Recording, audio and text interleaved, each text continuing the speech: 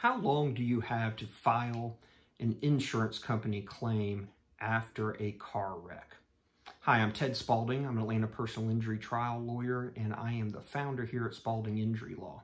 So this is a tricky question because the nature of the question assumes we're talking about a claim, not filing a lawsuit in court. So you've just been in a wreck. How long do you have to file a claim, set up a claim, if you will, with an insurance company? Well, remember, there's two insurance companies at the very least. There's the at-fault driver's insurance company, and then there's yours. And there's two different standards there. When it comes to the at-fault party, you technically don't have a timeline within which you have to file a claim with the insurance company. Why? Because it's not your policy.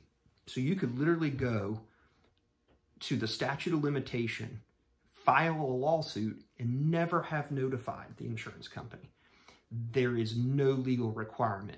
Of course, you're going to want to. There's no reason not to. You're going to want to do it quickly. Why? Because evidence can be lost. You want them to be getting reached out to their driver to find out what he's got to say or she's got to say, and hopefully that's admitting fault, just to work through the process.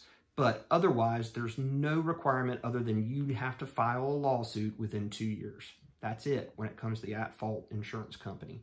Now, it's totally different when it's yours. We're talking a claim. I've got some articles and videos on It's a real tricky area, but this is your auto insurance that may supply additional monies to you for your damages in addition to the at-fault auto.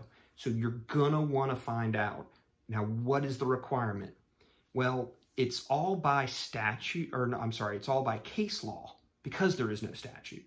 The policy that you have says you've got to do it timely. Well, what does timely mean? It depends on what the courts have said timely means.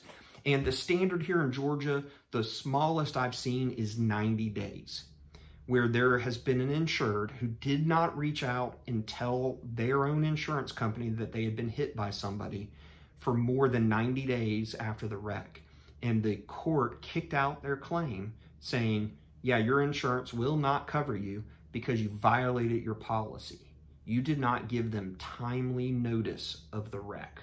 So I always tell people within days you need to get to your insurance company and let them know that you were in this wreck, your car has been damaged, and you have been injured.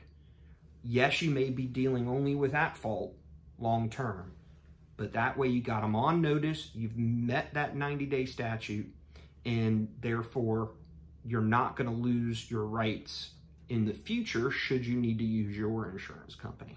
So very, very important there. Hope this helps. If you have any questions or concerns, please leave a comment to this video. If you've got a potential case that you would like to see if our firm can handle, you can go to our website. We have a contact form there. That's spaldinginjurylaw.com, or give me a phone call. I've got two phone numbers for you, 770-744-0780 and 470-695-9950. Thanks so much for watching this video.